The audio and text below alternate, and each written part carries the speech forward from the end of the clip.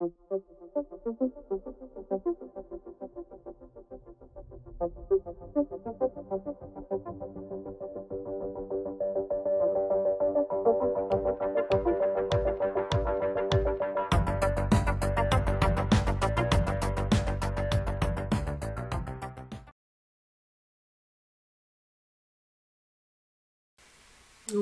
so we're taking a look at fins, conductive, convective systems, and in the last segment what we did is we came up with an expression for the temperature distribution along a fin.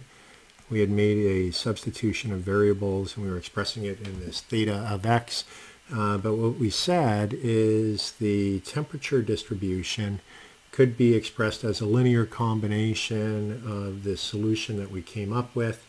And in order to solve for C1 and C2, we need boundary conditions. So that's what we're going to look at now.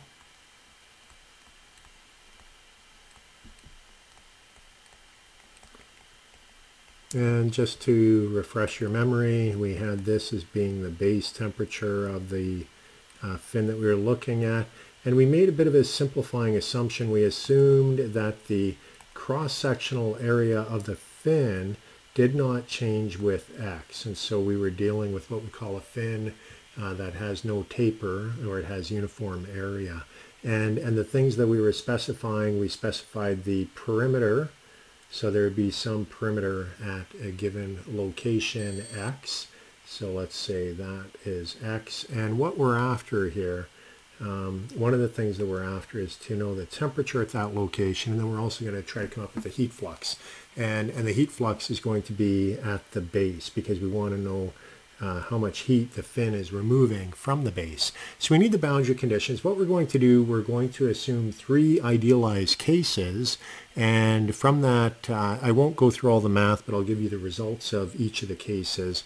And the results being the solution, basically determining what the boundary conditions would be, and then determining what the constants of integration would be, the C1 and C2. So we're going to take a look at 3 cases. Case 1, that would be the case of a very long fin. So if you imagine we have a very, very long fin, not fin, and what will happen as the fin gets very, very long, eventually the temperature of the fin is going to become the same as the free stream temperature.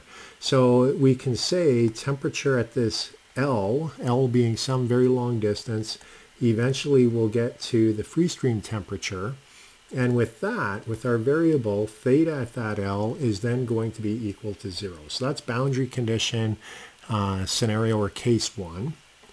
Case 2 is a more realistic one because you'd never have a fin that long that it gets to the ambient temperature. Well, you could, but usually you wouldn't.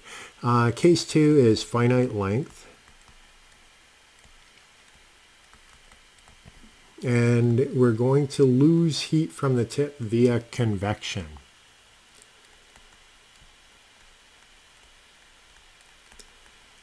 So this is the most realistic scenario because that is what actually happens. And if you imagine, here we have our fin, and let's assume that it's round in cross section. So AC is the cross section as we come out along the length. What we're assuming is that we have Q coming in here, and then that's going to go into Q convective heat transfer. So let's try to express that and giving us a mathematical representation. So we have Newton's law of cooling on the end, HAC, because the area is not changing as we go along that length of the fin. And it will be the temperature at the end of the fin minus the fluid temperature that the fin is exposed to. And then on the right-hand side, we'll put Fourier's law. And we'll apply Fourier's law right at the end of the fin tip. So that is going to be dt dx evaluated at x equals L. So essentially, it's equating the slope. Because what's going to happen here is that cross-sectional area is going to cancel out. And what we end up with is the following.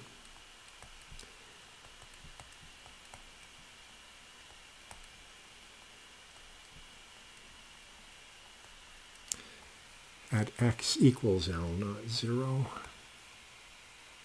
Okay, so that's finite length. We lose via convection at the tip. And case 3 is another one that's a little bit of an idealization. That would be the case where instead of having free convection at the tip, you put insulation there. And so there is no heat transfer from the tip.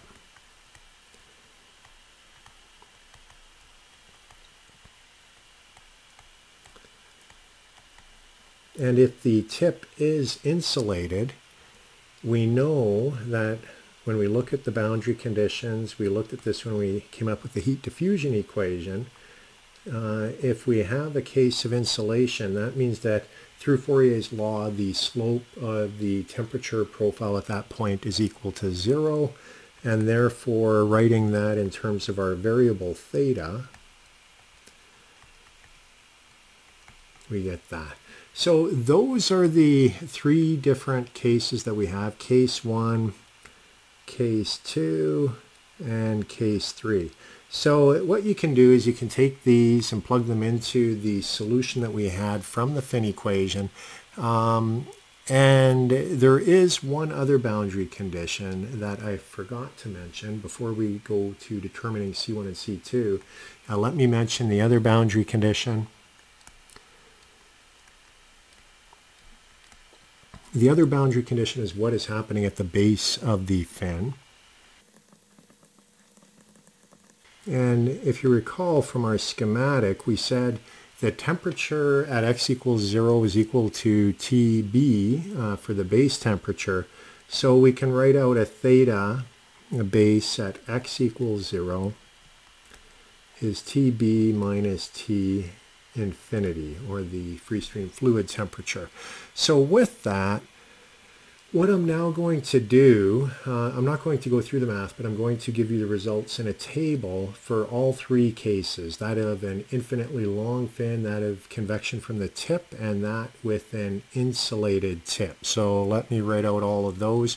And when I do that, I'm going to give you 2 values. One is going to be the temperature distribution, and the other is going to be the fin heat transfer rate, which will be evaluated at the base. It basically tells us Q leaving the base, and that gives us the amount of heat being removed from the surface.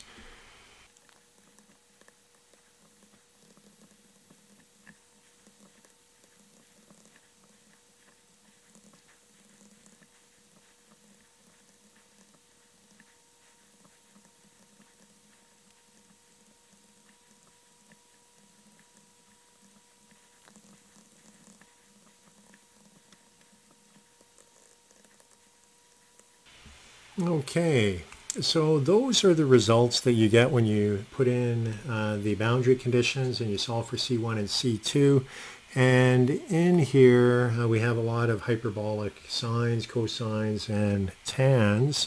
But recall theta was T minus T infinity. We said m squared was HP divided by KAC, so the cross-sectional area, convective heat transfer coefficient, perimeter and thermal conductivity of the fin. Theta B was equal to theta at 0, which is then the temperature of the base minus the free stream temperature.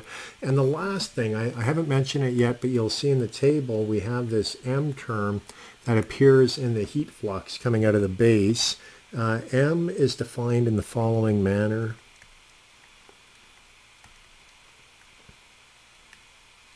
Theta. So those are the different terms. This here on the left gives us the temperature profile in the fin, and this gives us the heat transfer that the fin is removing from the surface. And when you look at these, if you recall the long fin case, that wasn't really a physically realistic application. The convecting tip was the one that was very accurate, but when you look at the mathematical expression, it's rather complex, although in a computer it's not a big deal. And then finally, case 3, the insulating tip one. That is a rather simple solution, and so what we'll be doing in the next segment is comparing these 3 different solutions and seeing how well they compare for different types of applications for a given problem. So that is the Finn equation and solutions to 3 different cases. And like I said, in the next segment, we'll be plugging some numbers into these and taking a look at what the temperature profile looks like.